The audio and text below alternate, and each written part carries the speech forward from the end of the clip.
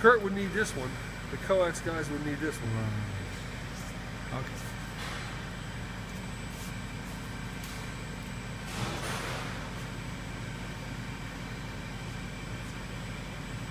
So what we're going to do with this AM-40 here is we're just going to use it to look at the bend angles for spring back compensation.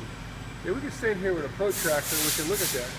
But what the advantage of this thing is that it gives you a third hand because we get to put the part down on the table and it allows us to help hold the part.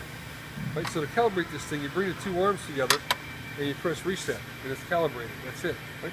So there's our 90-degree bend angle right there. Right? Here's our 0-degree bend angle, right? So I'm going to come up here and I'm going to look at the 20-degree bend angle first. And I'm going to say that's roughly 13.8. And then I'm going to look at the 100. And I'm going to say that's roughly 95 eighths. 13.8 and 95 eighths. So let's walk over here.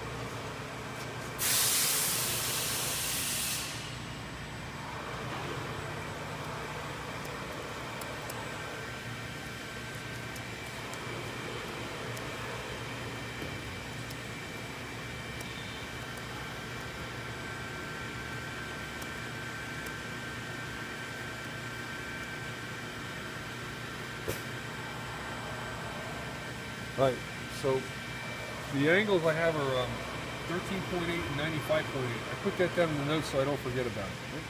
Now I'm just going to hit save, hit file save. I'm going to leave it down in the notes there for historical information and historical perspective. I can take those springback values and put them in this program. And let's try that and see what happens. We'll run the part again. So 100 was 95.8 and 20 was 13.8. 13.8, right?